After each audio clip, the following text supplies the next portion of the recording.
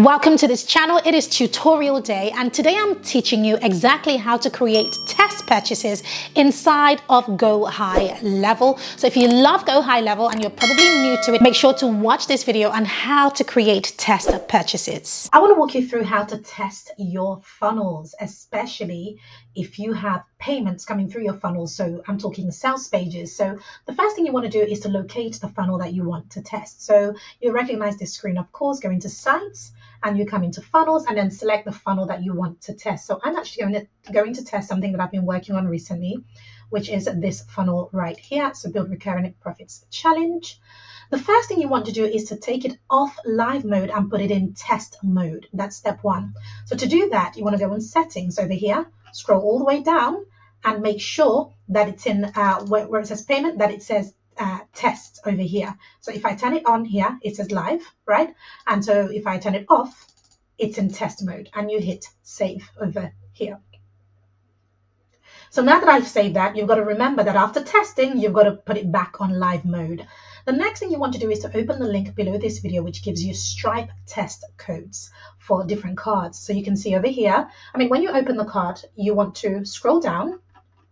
When you open the link, you want to scroll down to this section where you can see various cards. So you can see Visa, Visa Debit, MasterCard, American Express, and so on. These are the various test cards that Stripe gives us to test with.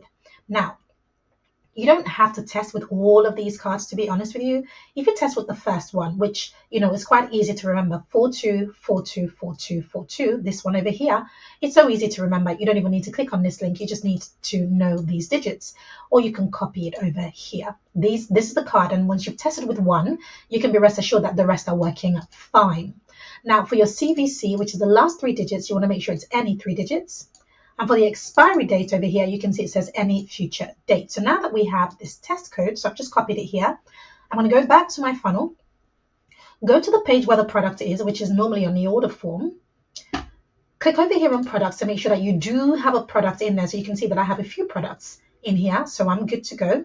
Then I'm going to go back to overview and actually open the order form to test with. So I'm going to click open here so that it opens in a new tab, and now I get to test. So I'm going to put in it's carried over some information for me, which is brilliant. So I'm going to click on go to step 2. So here we are. So I have a 2-step funnel. So my information is has gone through on step 1, right? So now I'm on step 2, which is where the order form details are. So my order form is over here, the order section. So I'm going to click on save here, or rather paste, to paste the card details, which I just copied from that document from Stripe over here. For the expiration date, I'm going to put in any future date. So I'm going to put in 01, let's say 27. And for the CVC, I'm just going to put in any numbers, 1, 2, 3 over here. And I already have some details that have carried over from when I was testing previously. And then I'm going to click on complete order.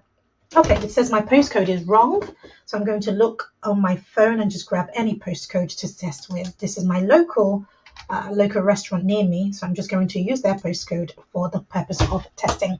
So I put in my postcode according to United Kingdom, and I'm going to click on complete order. Okay, so if everything goes through, it should go to my next page, which it has over here, right? So this is my upsell page. I'm going to pause this.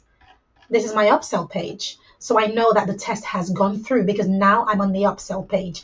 And again, I could test this upsell page by clicking on this button, and it should also go through.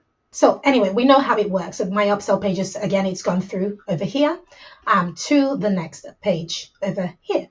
So the goal of this is to make sure that your pages are moving forward and forward and forward, in which case you know that the test has gone through okay. Now, later on down the line, when you want to check on your sales, you come back to the same funnel and you click over here. You can click on stats, and you can click over on sales. Now, this funnel isn't live yet, so no sales, no purchases have come through. And you can see that there's a message in here that says all orders or sales on version 2 of this funnel are available in this section. So if you click on this, if I click on this, it will take me there. Now, your dashboard may not say this. So if it doesn't, then it will show you stats over here. and it says this page gives sales data from version 1 of the funnel. That's fine. This is just for my information based on my funnel. So you may not even see this, but in the future, you should be able to see data over here.